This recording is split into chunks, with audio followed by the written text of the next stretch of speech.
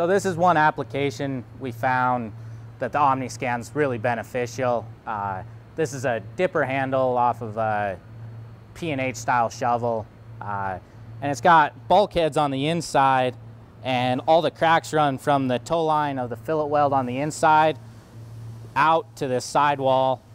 And with conventional UT, you only have one angle, so depending on the orientation of the crack, you could miss the crack or you don't get an accurate depth. With the OmniScan, you have all the different angles, so it's very easy to find the crack and find the fillet weld on the inside to mark out where the bulkheads are at.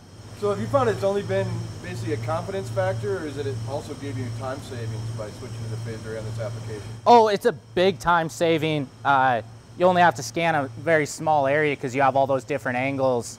With conventional, you got to be back a lot farther so you can get all the way to the bottom of that plate. Sure. Do you have any estimate of how much time it would normally take you the phased array approach versus the UT approach? Yeah, the phased array technique's about 50% less time than the conventional UT. Yeah, and before, when we scanned it with conventional UT and we cut a window in, there were times where we missed a crack because of the orientation it was running.